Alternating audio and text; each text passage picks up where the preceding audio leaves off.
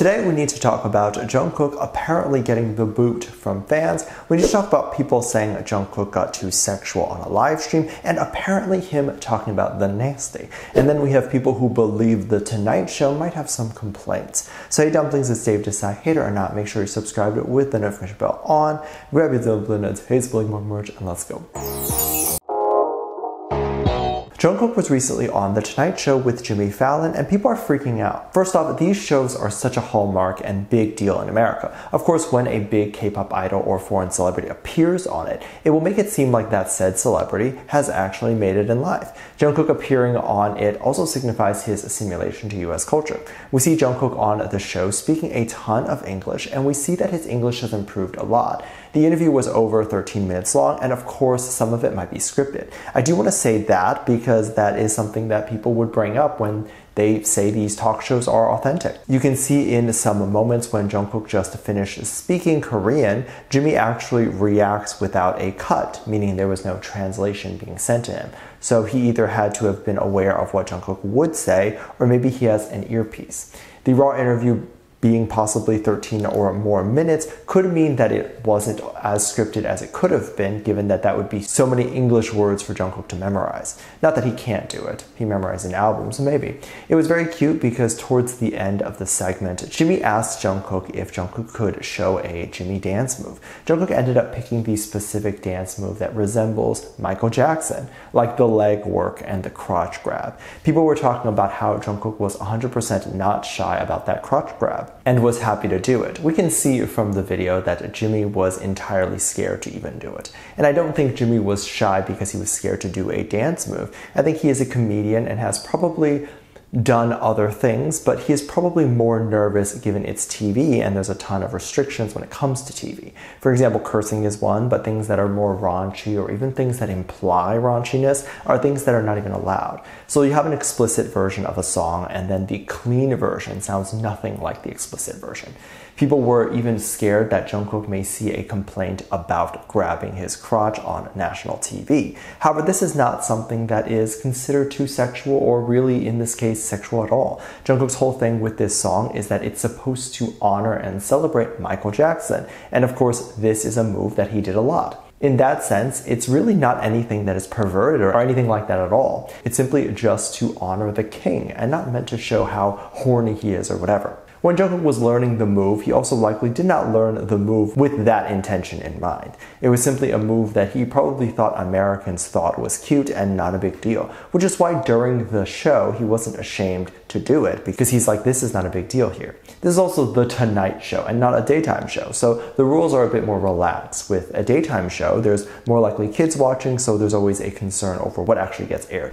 However, not in this case. Jung Kook, because he is doing more grown-up things, people want to categorize him as rude. And not just sexually rude, but because people categorize older people as rude and too adult, I don't know. But Jung Kook recently has had people talking about his appearance on Suchita. If you don't know what Suchita is, this is Suga's talk show. I don't know if Suga is going to continue this show during his military enlistment, as I believe BTS members are allowed to work during the service, and the majority of Suga's enlistments is going to be like as an office worker, so he can definitely do his show after his 9 to 5 or work on another album or do whatever he needs to do. But I believe this episode with Suchita was pre-recorded.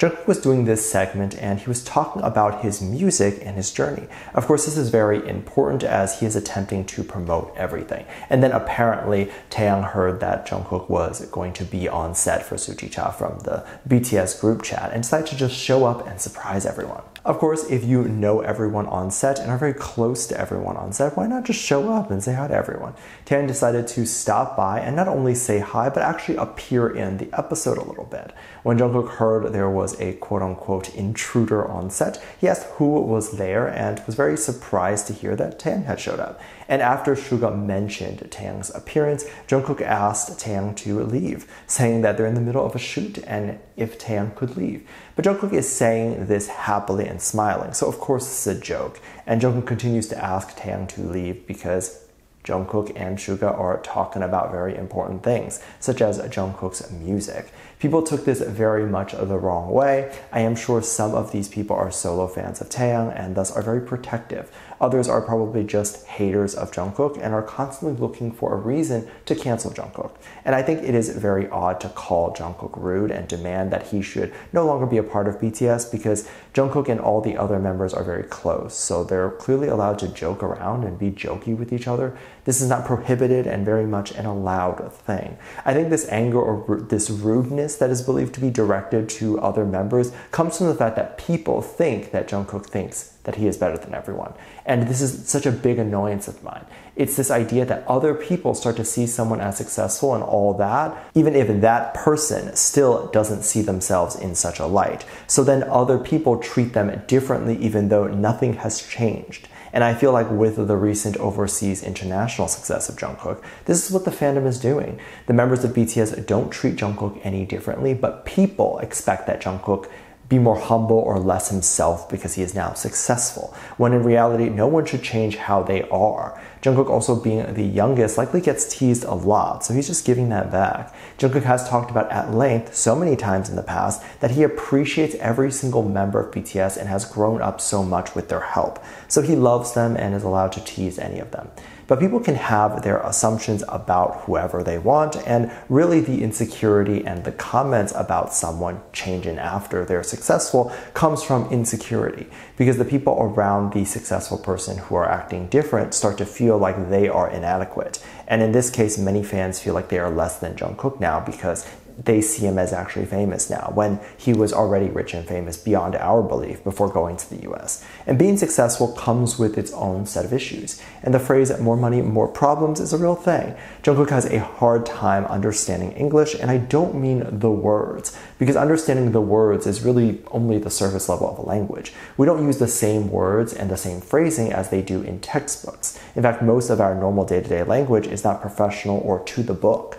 We tend to talk with either an accent, we might exclude some words when speaking, and then other times we might talk in phrases like heartthrob or kill two birds with one stone. This is something that exists in all languages, and definitely not just English, but understanding these phrases can help someone better understand the culture and language.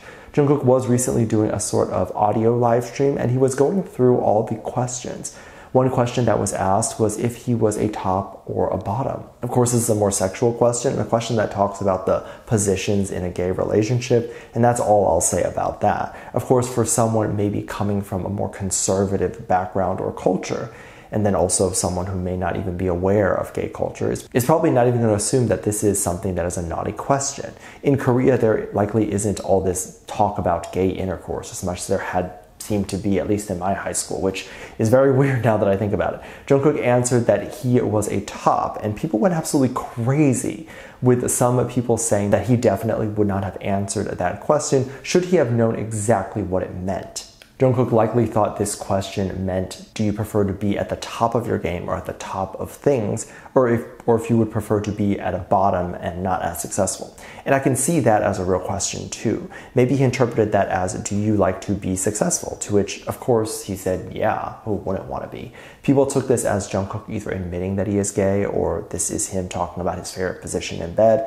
While it is technically talking about that, that is definitely not his intention when answering such a question. And I agree with what other people are saying when they say that if he knew what this implied, he likely would not have answered it or read it. Let me know what you think. Make sure you check out Patreon for more videos. Link down below. Thank you to this lovely comment right here. Love you. Bye.